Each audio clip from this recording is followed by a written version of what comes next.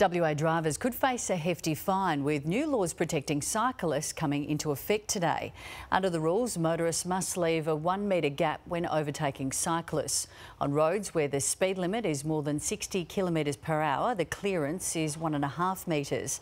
The penalty for breaking the law is a $400 fine and 4 demerit points. Drivers are also allowed to cross double white lines to ensure the appropriate passing distance. So for more, let's bring in West Cycle Chairman Neil Hackett. Neil, good afternoon. Hi Amy, how are you? Now, I'm well. Why do you think cyclists need this 1 metre rule? Yeah, the previous law only provided for sufficient passing distances, which was at the driver's discretion in terms of what was determined as safe when passing a cyclist. The new law's been implemented to make it very clear: 1 metre up to 60 kilometres an hour, 1.5 metres over 60 kilometres per hour.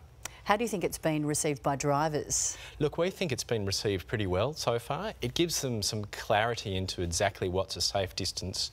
Drivers understand that cyclists are vulnerable road users. The overwhelming majority of drivers in Western Australia are very respectful of cyclists on the road, and we think it'll be well received. How do you think police will enforce it? Yeah, the police have got a very good job now in that they have clarity about what sufficient distance is required. Previously it was discretionary.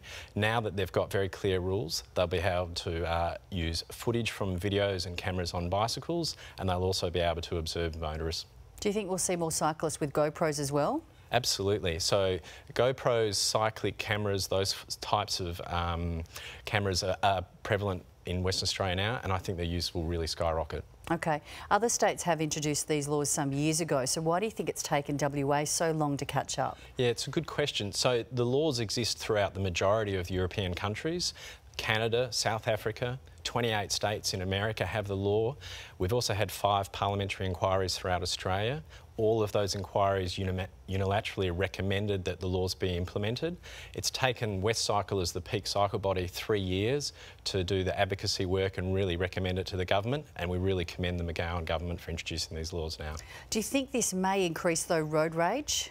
No, I don't think it's going to lead to road rage. What it is going to lead to is more mutual respect between the drivers and the cyclists. It's absolutely paramount that the cyclists do the right thing on the roads. It's also paramount that the motorists do the right thing on the road as well. The consequences of people not doing the right are terrible, catastrophic for cyclists. They're frustrating, annoying for motorists. We've had 7 fatalities in West Australia so far this year. We don't want any more. No, absolutely. We do want to keep everyone safe on our roads. Neil Hackett, thanks very much for coming in this afternoon.